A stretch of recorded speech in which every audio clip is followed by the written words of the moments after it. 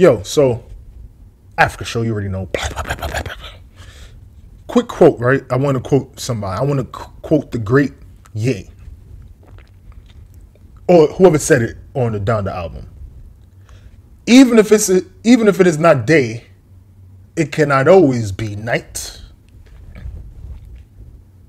Even if it is not day, it cannot always be night. You understand that? Do you understand that? Even if it's not always day, it cannot always be night. I think that's the words. I would Google it right now, but I ain't trying to give iPhone any promotion. Says a nigga talking on 2 iPhones. Pause. 2 cameras. But yeah, so let's get into the story. Africa show. So I'm pretty sure everybody seen what's going on. Maybe you probably know what's going on with the whole DaBaby and Dani Leigh. I think that's her name. Dani Leigh. Oh damn! I'm sorry, ma. But yeah. So for those who don't know, because I know I have a lot of elder people who follow me and who pay attention to the stuff I put out. I love you guys, by the way. Love you. That probably are looking at like, I don't know what's going on, but it's still like everything is a lesson to be learned. I feel like everything has a lesson to be learned inside of it. So it's like certain situations, like me personally, I don't like to talk about certain things or talk about certain people, but when I see a lesson in something, I'm going to speak on it. So, all right, boom. So now there's a rapper called DaBaby and an R&B artist, singer called Dani Leigh, right? They had a baby. They've been messing around, or they've been with each other in public, doing stuff, going out or whatever. It's been pretty well documented through social media, like through social media apps such as Instagram, Twitter, and stuff like that, right? So today they went, last morning or whatever happened, or last night or whatever. So yeah, they've been together, they've been messing around or whatever. Nobody really knew their real situation, but they just knew that they was messing around. Cool. So they had a baby recently. Beautiful daughter, I believe it's a daughter. Yeah, they had a baby recently, and yeah, so they've been pretty quiet. And I mean, it is what it is. Stuff has been going on. The baby's been going through his whole gay LBGTQI, I think it is, question mark, whatever. He's been going through the thing with that community about the harsh things he said at Rolling Loud or some concert. Bro, come on, I don't know. I don't care. But yeah, he's been going through his controversy with that. So now he's under more heat, more scrutiny, because he was on live or whatever. And so him and his baby mom Dani Leigh, they ended up getting into an argument. And of course, now it's all over social media. Everybody sees it. So everybody has an opinion. Everybody's putting their 2 cents in. And me personally, I don't really feel like when it comes to that situation, I'm not going to say he was right. I'm not going to say she was right. Because it's like, it's that argument when it comes to baby mom, baby father, parents situation is deep. And I wish people would mind their fucking business. You feel me? But speaking of that, the only reason why I'm making this video is because it's like now her brother, Dani Leigh's brother, is coming in to defend his sister. I guess, and it's like, yeah, I guess it's cool as you should or whatever. But at the same time, it's the way he's doing it. So yeah, let me continue. Let me finish putting y'all onto what happened. So basically, Dani Leigh is saying that she's been with DaBaby for months now, ever since their daughter was born. And he came home last night, and they had sex or whatever. He nutted her, and she went to get a Plan B. Or she ordered a Plan B to the room, and he got mad and said, yo, you got to leave. Like, started trying to kick her and the kid out.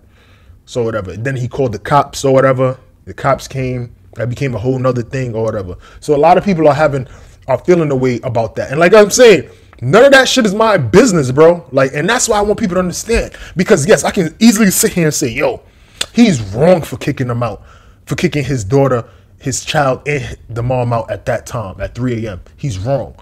And I mean, that would be a little personal because yes, I do feel like that's wrong. But then, that's what I'm saying. A lot of shit is tricky.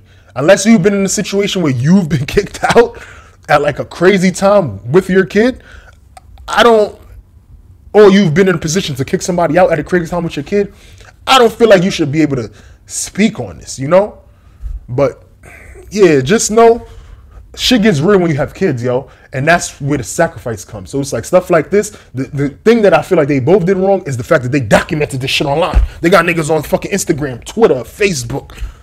Shit that probably don't even exist. Talking about this shit. It's like, man, y'all, half of y'all who talking about this, y'all don't got kids. You're not married. Y'all don't got issue going on for y'all. Y'all probably don't got, like, do y'all ever have apartments? Or like, are y'all even courting anybody who y'all gonna have kids with soon? But yeah, y'all don't have none of that shit going on, but y'all all up in this man's business, in this lady's business. Cool. So yeah, boom.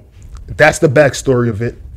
Like I said, I don't know who's right, who's wrong. This, that, and the third. Only thing I didn't agree with, but like I said again, in the situation, he's acting out of anger when he was on live and saying like, oh, you the side chick, blah, blah, blah, blah, blah. You've been my side chick. Like, it comes off a little harsh, especially when a woman just put her life on the line, because that's what women say all the time. And it's true, though, but they like to weaponize that.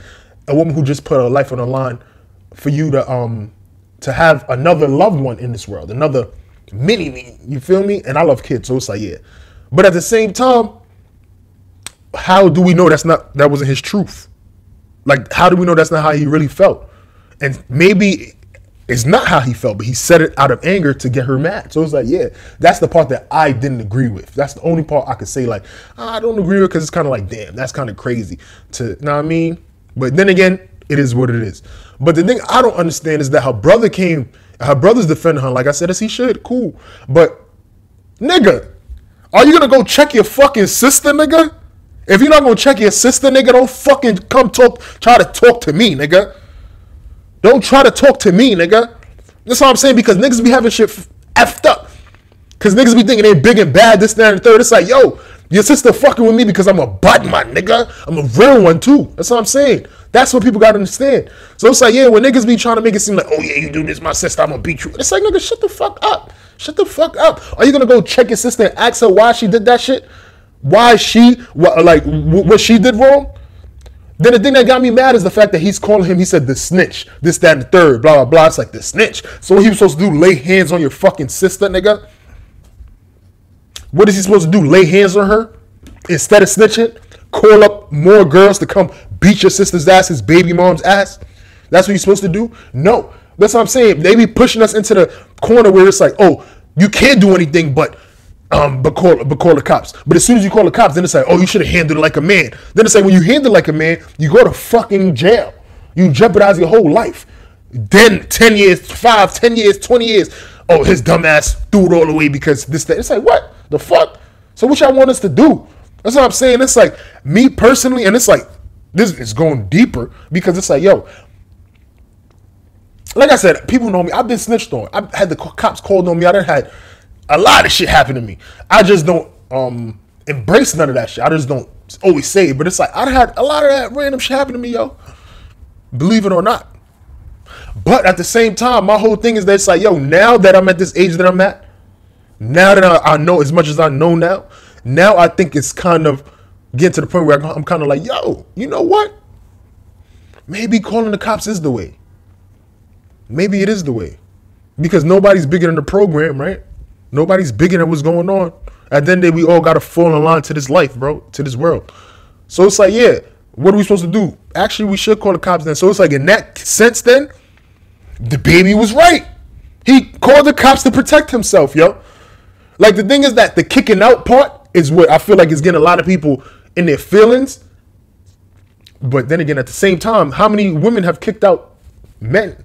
Fathers, like real fathers who's been doing their job, have kicked out fathers with their kids as well too, because some fathers aren't going to leave without their kid with them. So it's like, it happens the same way. It's just not spoken about. It's just not as popular. You know what I mean? It's just not as relatable. Or even if it is relatable, because it's a lot of niggas that's went through shit like that. Trust me, nigga. Trust me. Right now, you could have a woman at your crib. You could have your girlfriend or your baby mom at your crib and your baby. And if y'all get into a fight, even if she hits you first, if she calls the cops, and you go to bookings, you go whatever, and you see the judge or whatever, they're gonna put an order of protection on you and tell you to, yo, especially in the state of New York, they're gonna tell you, yo, you have to leave that crib. And you be like, yo, that's my crib though. Yeah, but you gotta leave. How am I leaving my crib where I'm on the lease? Oh, you have to leave, bro. And it's like, maybe people gonna be like, oh no, this not. It's like, from what I understand, from what I know, from what I've seen, that's what's happened. So it's like, yeah, yo. Oh, what are we supposed to do now? How the fuck is he a snitch? People saying he did some pussy shit by calling the cops. What are you supposed to do? Just get attacked? Then that's another video, but it's like, yo, let's talk about that shit too.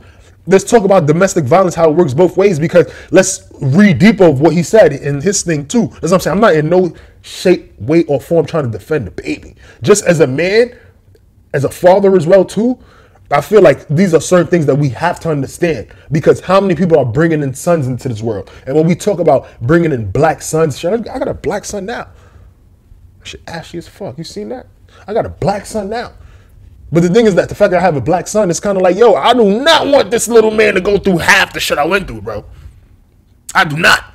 So it's like, what am I supposed to do as a father? Address them shits right now. Certain things that, so when he gets of age, or at that age where he's going through, he's like, damn. Because certain things that my moms and my pops go through, I never understood until I'm at this age. And it's certain things I'm probably still never going to understand until I'm at the age that they were.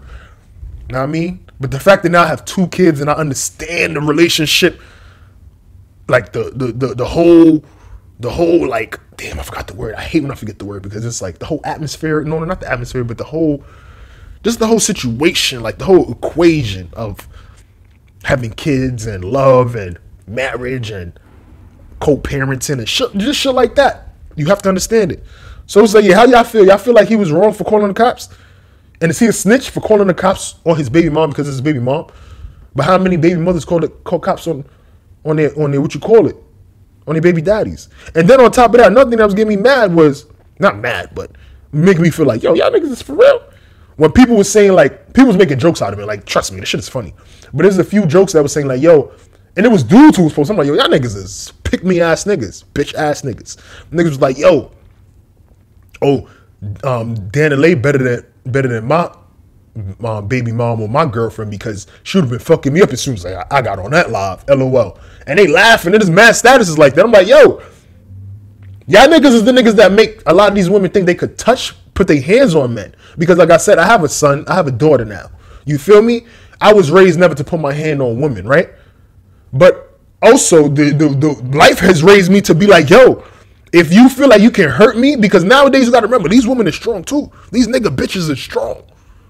Nigga bitches, man. These bitches are strong. A lot of these women are strong, bro. Like, it's not like it's a little pluck just because she's a woman. No, nigga, these bitches is tummy tea tucking it. My nigga, they working out. You think they only working out so they could make their BBLs and shit look good? No, nigga, they working out religiously while we drinking and smoking and shit. Nigga, they working out, quote unquote. So it's like, yeah, they have power. They have power, nigga. They have power. A lot of them have been through situations where it's like they've been taken advantage of, so they feel like they need to boss the fuck up. So they have power. You feel me? So it's not like it's a little kid hitting you, nigga. It's a full-blown grown-ass woman, nigga. And in some cases, a full-blown man bitch, nigga. You feel me? So it's like, yeah. But y'all niggas is over here making them think that it's okay. And a lot of chicks are ashamed of talking about, yeah, exactly. It's like, what? And I'm not going to say that, but it's like, yo. Well, let's just speak hypothetically. And last thing I'm gonna say before I speak hypothetically and before I cut out, I have a son, I have a daughter. I do not want to ever hear my daughter getting her ass whooped by a dude, and then when I ask her, like, yo, what happened? She'd be like, oh, I hit him first. You feel me? No, because he could have killed you, man. If he took out all his anger, his man anger that a lot of chicks never seem to realize or never seem to admit that males have until we're in our zone of really being mad. And it's like, yeah, you wanted this anger, you got this anger now. Until we in that sense.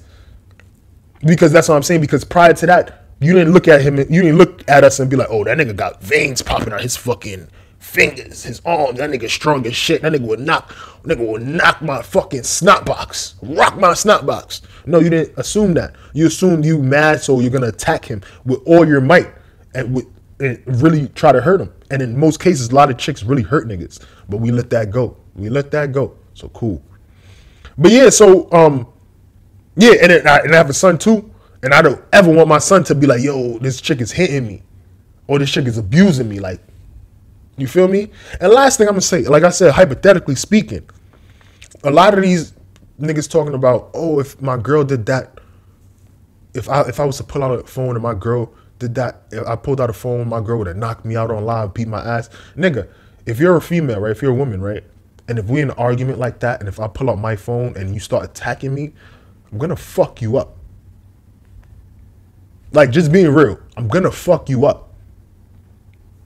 And that's what we gotta start embracing. Like, yeah, nigga, I'm not gonna ever attack you first. That's one thing that I was raised right. I was raised, but any person, any human being who feels like they can hurt you or like put any type of hurt on you or do any of that or pain, when they feel like they can do that with no consequences, no, I'm hitting you with all my might and you might get hurt. Just being real. How do y'all feel about that though? Because I feel like it's starting, I feel like this happened for a reason. Like I said, this whole situation, I'm not going to get into the deepness of it of, oh, who's right, who's wrong, who's right in this situation. But it's like, nah. When it comes to people calling him a snitch and this and that and making it not normal for black men to call the cops when they get attacked by a woman. Meanwhile, it's like, how many, I don't want to get into race, but it's like, it may not only be black men. Because this is a man's situation. It's men that go through this shit. But it's just that it sucks that a lot of black men, you know what I mean? And I know a lot of black men that it's like, nah, you could be chilling. And if he didn't call the cops first and if she did, he was getting locked up. The cops themselves would tell you that. So yeah, don't forget to like, comment, subscribe, yo. Let's wait. Let's give you 2 seconds to do that. Okay, you like, comment, subscribe? No, like and subscribe. Then voice your opinion in the comments. Tell me if I'm wrong. Tell me if I'm right. It is what it is. Africa Show.